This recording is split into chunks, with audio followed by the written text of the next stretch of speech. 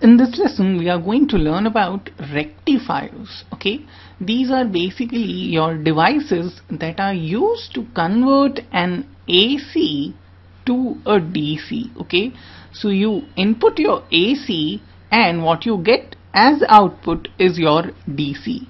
Okay, now major component of a rectifier is a diode. Okay, so let's just review basic concepts in your diode, what a diode looks like and how it operates. Okay, so you must be knowing your diode is essentially a PN junction. Okay, if you want to learn more about your PN junction and your band theory, you can just refer the lessons on these topics, but if you're just wanting to review it, we are going to do it right now. Okay, so over here, this is your P-type semiconductor and this represents your N-type semiconductor. Okay, and this is your symbol for a diode. Okay, now the voltage that is applied across the diode is known as your bias. Okay, a diode is basically operated either in forward bias or in reverse bias. Okay, what does this mean? Forward bias means your P-type is at a higher potential. Okay, your reverse bias means your N-type is at a higher potential. Okay, so understand it this way: if you have a diode, okay, and you connect your positive terminal of your battery to your P region, this is your P region and this is your N region. So if you connect positive terminal of your battery to your P region, then this is at a higher potential with respect to this guy. Therefore, this is a forward bias configuration.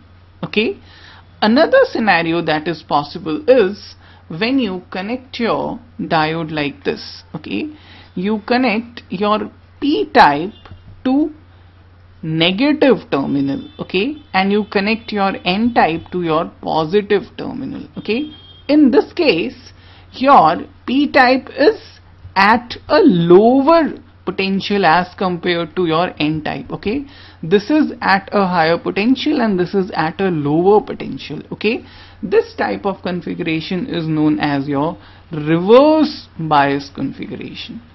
Okay, under forward bias conditions, your diode basically acts like a short circuit.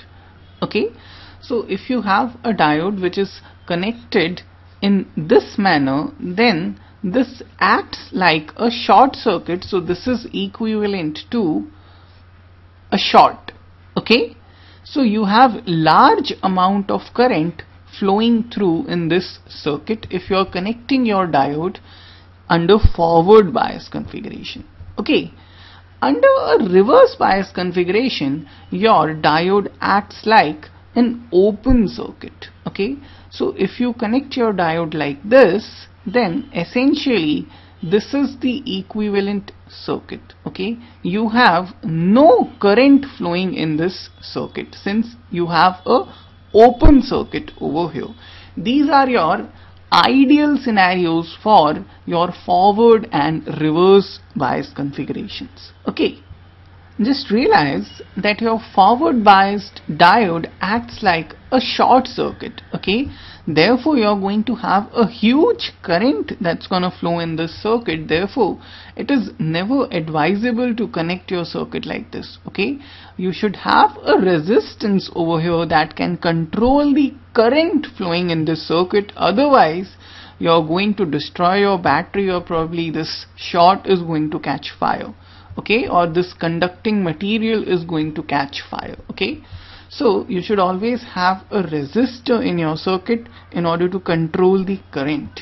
Okay, now these were your ideal scenarios. Okay, under ideal conditions, if we neglect the barrier potential in this particular diode, you are going to see this performance. Okay, actually if you are going to plot a graph of your voltage which is connected over here and the current which is flowing in this circuit under